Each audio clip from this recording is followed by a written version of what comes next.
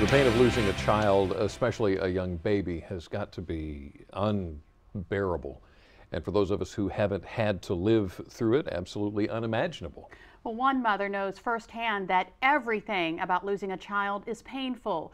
But there was one detail in particular about her daughter's funeral that would trouble her for years. So she decided to make it her mission. Now she has a plan to make sure other families never have to go through what she did.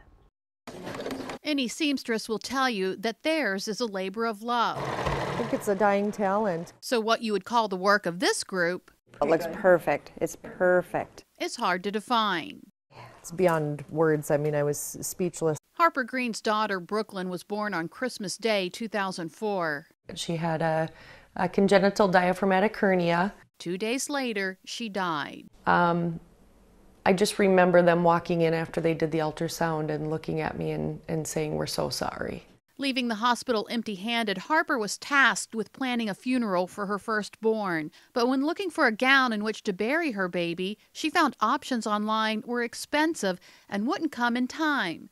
Nurses told her she could dress Brooklyn in a doll's outfit or go to the mall. I remember the young gal, probably college age, that walked over to me and with a huge smile asking me, you know, if it was a boy or a girl and what I was shopping for, and to respond and look at her and explain that I was looking for a burial gown for my little girl. It was very, very hard.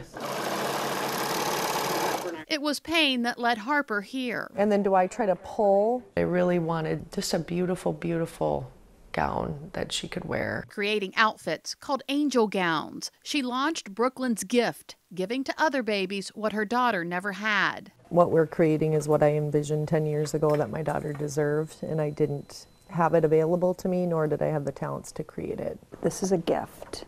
Jody Green is Harper's mom. Just to be able to hopefully help a family through one of the most difficult things they'll have to face means everything. Made from donated wedding dresses, the group set their goal, hoping to collect 10 wedding dresses in 1 year. And every piece of the gown will be used. It was their surprise when in just months they had more than 40. Every day more come through the church door and women are dropping them off. Yeah, you guys can pick. Finally, a trip to the hospital to deliver a gift they hope not to give. You're our first delivery, so thanks for allowing us to come in and share this gift with you and your family. This is one thing that they're not going to have to worry about. For a mother who knows you can't mend a broken heart, a gift has been found in helping with others' heartbreak. She's also helped her own. It brings a sense of joy and love to my heart that I never thought possible. Harper will soon have her own wedding dress made into an angel gown. She says the gown will be the one Brooklyn should have had. Wow. It's hard to wrap my brain around that whole thing. That's kind of hard. Well, from mending a broken heart to mending a broken relationship. Relationships have to be reinvented just like people do. Up next, we're going to learn 6 easy ways that you can get back on track. Plus, what about you and your partner getting back on track when it comes to health? Up next, we learn the impact a loving partner may have on your heart.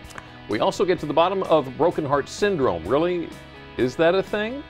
Sean's hanging out with some cute faces that could mend a broken heart. Sean?